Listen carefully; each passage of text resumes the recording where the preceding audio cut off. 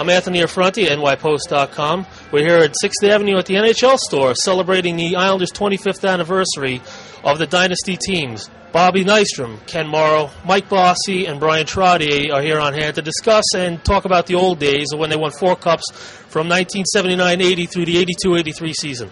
They told stories of the old days, reminiscing about Coach Al Arbor, about the 4 cups. In 78 and 79, I started to doubt a little bit, but then when we won in 80, I knew that we were on our way. As a player, I look back and I say, man, how lucky were you? They signed some autographs. They interacted with the fans. Some of them even hold them true to their hearts 25 years after they won the last cup. Today I got Brian Trottier right over the right arm. 48 years old. I never asked anybody for an autograph. Thanks for all the great times.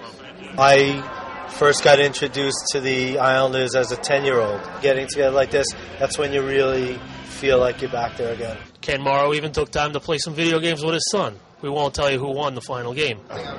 Way to let me score, Evan.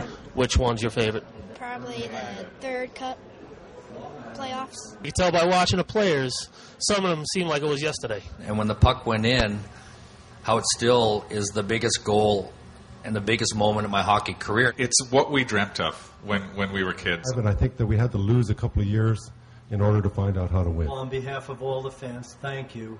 All in all, it was a good day for the Islanders and their fans. There was a lot of memories, a lot of reminiscing, and a lot of the old days brought back to life. Some young fans might not remember, but they'll hear the stories, and they saw the clips on the video screen. I'm Anthony Affronti for NYPost.com.